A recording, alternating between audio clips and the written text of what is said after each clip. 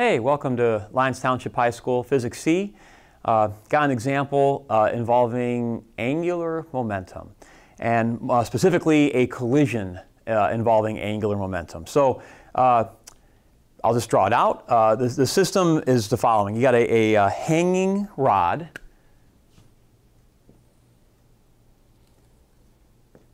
And it's hanging right at its edge. The rod has a mass m and a length L, okay? And we're going to hit it with a projectile. The projectile has a mass little m, and it's going at some velocity v naught horizontally, and it's going to stick to, embed itself in the rod. It's not hitting at the end of the rod. We'll call that distance x, okay? And in terms of the givens and fundamental constants, we're going to determine what is the angular velocity of our rod bullet system immediately after the impact, okay? Now, in order to do that, well, something is going to be conserved, at least one thing. So we have to kind of figure out, well, what is that? Which law are we going to use, okay? So possible choices that we could use, we could try our conservation of energy equation, or more specifically for us, conservation of mechanical energy. So can we write, U naught plus K naught equals U final plus K final? Okay, can we write that and use that? We could also check, well, in collisions, you guys are used to using a linear momentum. So maybe the total momentum before the collision equals the total momentum after. Okay, maybe that's true. And number three, angular momentum might be conserved. So the total angular momentum beforehand might equal, the total angular momentum after. Okay, so which one do we use, or can we use that? Now, I didn't write work non-conservative in this one because if there is a term that's work non-conservative, we wouldn't be able to calculate it immediately, so then it wouldn't be useful. All right, so let's start with this dude. Assuming there's no potential energy change, your height, there's no height changes here. When this guy gets embedded and this thing begins to move, at the moment it begins to move, it's still at the same height, okay? So we can eliminate those. So in essence, is kinetic energy conserved? Okay, well, as you guys might recall, when we did linear momentum, this is what kind of collision? Well, it's inelastic. And we know that in inelastic collisions, momentum is conserved, but kinetic energy is not. When this thing, the bullet hits that block, or that bar, or whatever it is, you're going to lose, it's going to turn out to be a lot of energy, and that becomes mostly heat. You get a little bit of vibration, a little bit of sound, which also eventually becomes heat. So this term and this term are not the same. Matter of fact, the kinetic energy final is much, much less than the kinetic energy naught. So we can't use conservation of energy to solve this problem, okay? What about conservation of linear momentum? Well, through our discussions in class, you know that for linear momentum to be conserved, there has to be zero external forces acting on your system, or the net external force acting on your system is zero. Well, when this bullet hits that bar, so the bullet hits bar, the reaction force is bar hits bullet, so that's fine. Those two are cancel out, and they're, because of Newton's third law, they're equal and opposite. We also know that gravity acts on both the bullet and the bar. The pin is going to pull up, so those two forces will cancel. They are external to the system, but they cancel, so we don't have to worry about those. However, okay, when this bullet hits this bar, if this pin wasn't here, both would go flying this way, okay? So this pin has to exert a force to the left on this bar. Since this pin has to exert a force to the left on that bar to hold it in place, there is an external force that is unbalanced acting on our system, meaning linear momentum is not conserved, okay? Well, what about angular momentum? It's the same thing. The words are almost identical.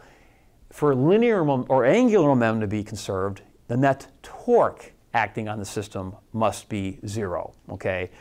Well, if you make your axis that point, there is no unbalanced torque acting on the system. Now again, bullet hits rod, rod hits bullet, those two forces cancel. You've got gravity acting down, at the pin acting up, but all those lines of force go through that axis, so they cause no torque. And this horizontal component of the pin force that we just talked about also passes through that same point. So there is no unbalanced torque acting on our system. The net torque acting on the system, about this point only, by the way, is 0. So we can use conservation of angular momentum. Once you've figured that part out, the actual math is pretty easy, and we're going to do this all in variable form. So the two things we're going to find is, we're going to find what is the angular velocity of the bar immediately after the impact, and then we're going to figure out, like, what percent of the kinetic energy do we have left after the collision, okay? And it's going to be all in variable terms. There's going to be no numbers here. So the first part is we're going to use L naught equals L final. So having said all that, before the collision, we have a point mass moving.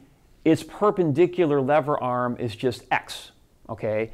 So we've got r cross p. That's the angular momentum of our system before the collision. It's just a point mass moving along a line.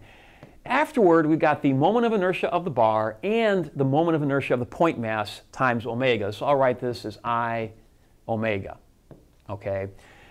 Okay, so r is just x, p is just little m v naught, okay?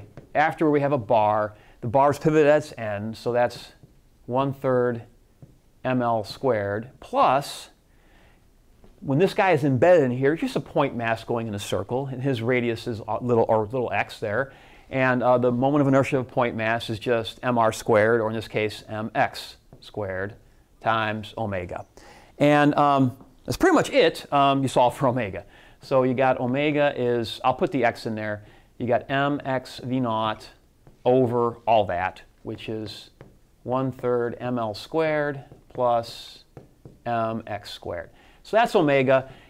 If this were like a multiple choice test, we typically don't like fractions and fractions, so I'd multiply every term in there by 3, and you'd end up with 3 mx v naught over big M L squared plus 3 mx squared.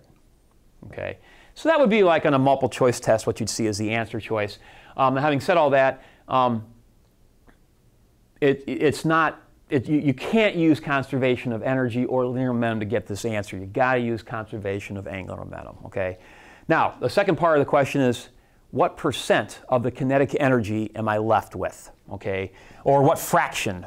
We're going to get what fraction of the kinetic energy are we left with after the collision. And then from that, you can get how much you lost. Then you can actually also figure out the work not conservative done. We'll talk about that in a sec. So for conservation, or for finding how much energy was lost. So we need to know how much kinetic energy we started with. Well, that's really simple. K naught was 1/2 little m v naught squared, okay?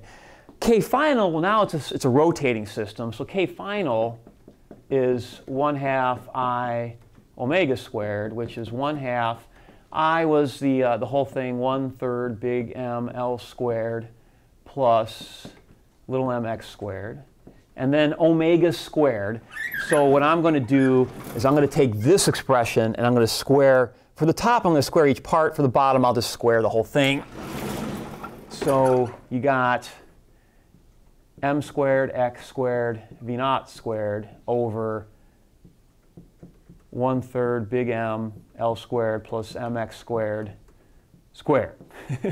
Now you can do a little math here. So at this point we're doing a lot of math. One of these cancels with this. Okay, and that's really all the simplifying you want to do here. So our K final is 1/2.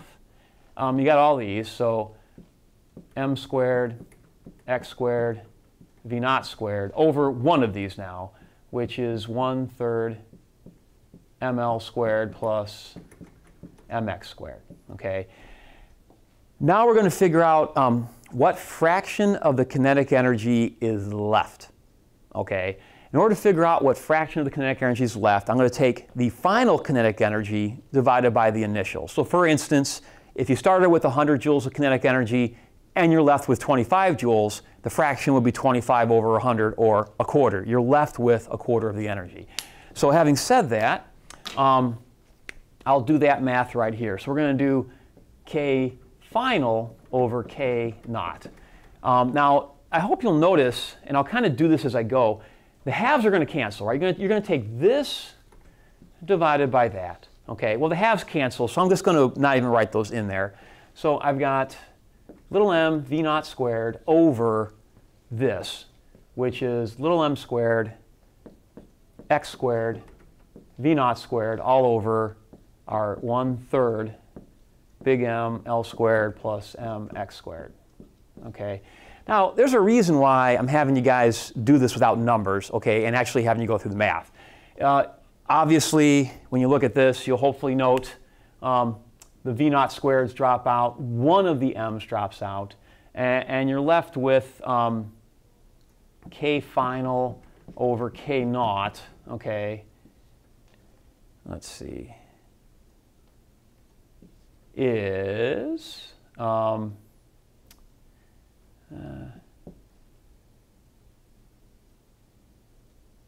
let's see here.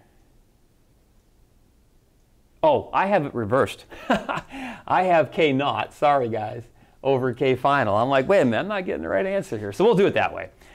We've got K naught over K final. I'll flip it over in a minute. I put K naught first. That was the 1/2 M V naught squared. So it's K naught over K final. So if you do that, okay, you get the following. This now goes to the top. You get 1/3 ML squared plus MX squared over this, little m x squared, okay? If we flip that over, you get little m x squared over 1/3 m L squared plus little m x squared. So that's your expression for the final kinetic energy over the initial. Now, having said that, why do I have you do this in variable form? Well, a note. If big M was 0, meaning this guy weren't here, okay, what would our expression be? Well, that'd be real simple. Okay, that would be 0, and you would just get 1. You don't lose any kinetic energy. But now look and see, like, for instance, let's say x was equal to L. Let's say that bullet's hitting the very bottom of the rod. Just to keep our math simple, okay? So x is equal to L, so now all the L's drop out, right? And let's say the mass of the rod was 30 times the mass of the bullet, which is quite reasonable. Then you just got little m over 1/3 big M plus little m, which would be, let's make little m 1, and big M is 30 times that, so we'll just call it 30. So this would be 1 over 1/3 of 30 is 10 plus 1, 1/11. So you have like 9% of your kinetic energy left, okay? Note that the bigger this mass gets, the smaller your fraction gets. So if you make big M, like, for instance, if the bullet has a mass of 10 grams or 0.01 kilograms, and the rod has a mass of like 2 kilograms, or that's 2,000 grams, so this fraction gets very tiny if this guy is like 0.01 and this guy is like 2, okay? So you lose, in that case, almost all, like 90, in the high 90% range of your kinetic energy. So we definitely could not use conservation of energy to solve this problem. Wasn't going to work, no pun intended. So yeah, so you got to be careful what you do and don't use. And again, I like getting expressions like this because it kind of tells you what's going on, okay? So I hope that was helpful. Again, that was an example of conservation of angular momentum, finding the right axis to study that angular momentum, and then using angular momentum to figure out, in this case, two things. We found the final angular velocity of our object, and then we figured out, well, how much energy was left at the end. And from that, you could also find how much you lost. And also from that, if you wanted to use conservation of energy now,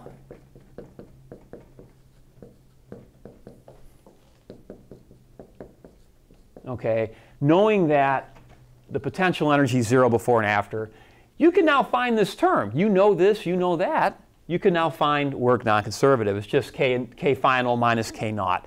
You would get a negative value, as you should, because you're losing most of your energy here. And so that would be a little more math, but you could do it pretty easily. So hope that was helpful, and thank you very much.